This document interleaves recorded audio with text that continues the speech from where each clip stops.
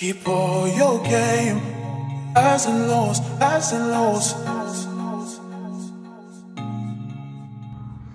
Hey guys, so today we are working on this 2008 BMW X6 35D with active suspension. We are going to be replacing the stabilizer link on the front left and right side of the vehicle. So at the same time, I'm also going to change the lower control arm just because I've noticed there's quite a bit of play in those bushings.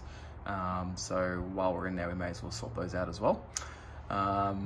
Basically, I have already taken the wheel off, which, you know, it's pretty fairly self-explanatory. You don't need any instruction on how to do that. But what we're going to use today is, first off, up the top there, you can see that I've got a number 5 hex bit on the end of my socket set, and I'm also going to use a 19mm spanner to just loosen this off a little bit. So the hex head there is basically going to hold the stabilizer link in the right location while I unscrew the nut there using the 19mm spanner, and I'm going to do the same for the back side, which is down here as well. So really quick and easy to do this.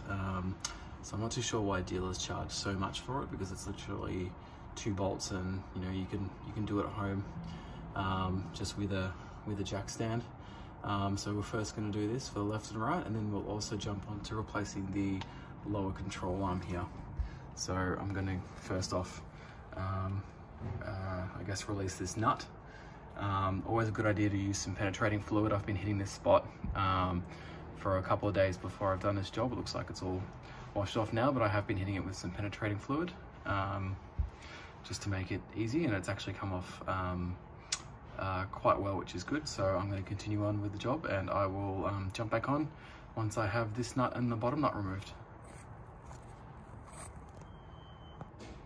Just going to quickly jump back on and show you what I'm doing. So I've got the socket set with the number 5 hex there just in the end of the bolt, and I'm just releasing this nut like so.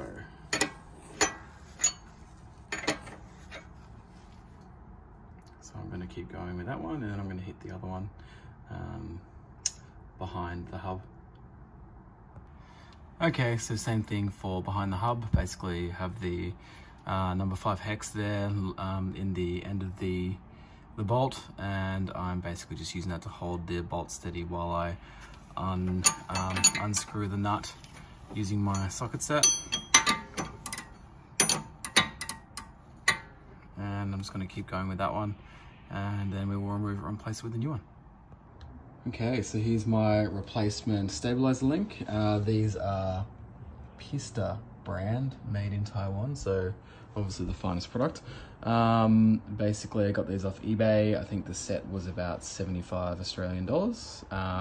There's a right hand side and a left hand side, so make sure that you are installing the correct one on the right side, and they do come with new nuts. And we also have to torque these down to spec, so I will put the spec overlaid on the video. But as you can see here, basically I've got all of my nuts undone. I'm just going to take that one off, and the same down there. So we should basically be able to remove that from the vehicle now. Just drop that down a bit.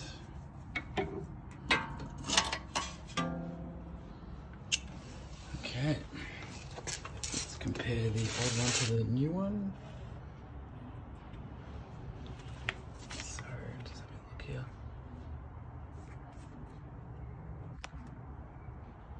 Bit of cracking, bit of wear there. I don't know if these are original BMW or not. Yep, it's the same part number. But yeah, it's not a hard replacement to do, so I will continue on the reinstall. Always good just to make sure that is nice and clean on both. Okay, I'm going to commence the reinstall. Okay, just something to note on the new stabilizer link. this was actually a number 6 hex, so slight difference, but the rest of the bar looks, or the rest of the link I should say, sorry, looks pretty much the same. Something to note, so on the ones that I took out,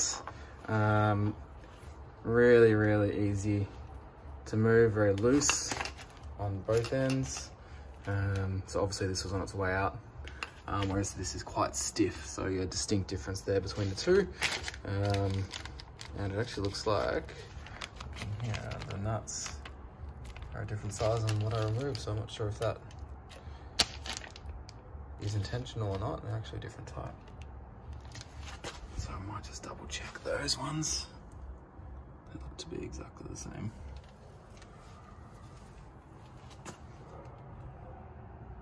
All right, so these have to be torqued up to 100 Newton meters or 74 foot-pounds. So I've got my torque range set. I've actually already done this, but make sure it's tight as hell. And we're gonna do the same for that one, same torque specs. All right guys, so I've got the driver's side buttoned up. Now I've moved on to the passenger side of the vehicle. And as you can see on my passenger side, this stabilizer link has definitely had it. It's leaking.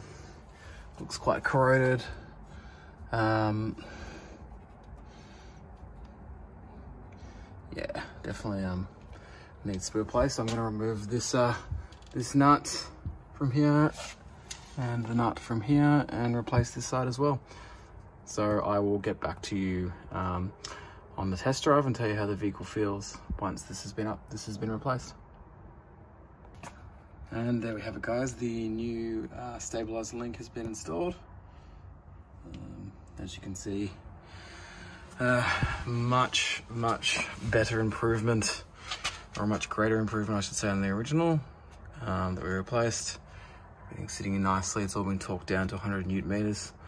So what we're going to do is I'm going to lower the car, I'm going to put the wheel back on, lower the vehicle. And we're going to take it out for a test drive and just see how it handles and see if there's any sort of noticeable difference.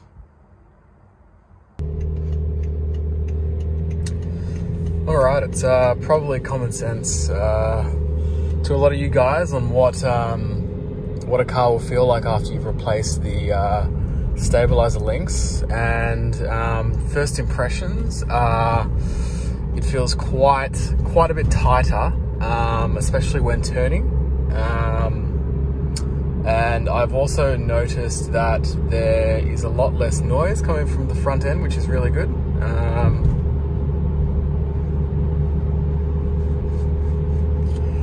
Yeah, it definitely feels tighter.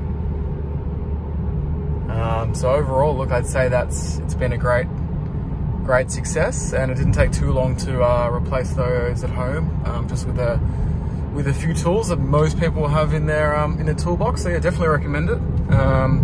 Next up, I'm going to look at doing the lower control arms. I didn't have time to do it in today's video, and I was also missing a 27 millimeter socket, which is the socket that you need to actually remove those some of the nuts from the lower control arms.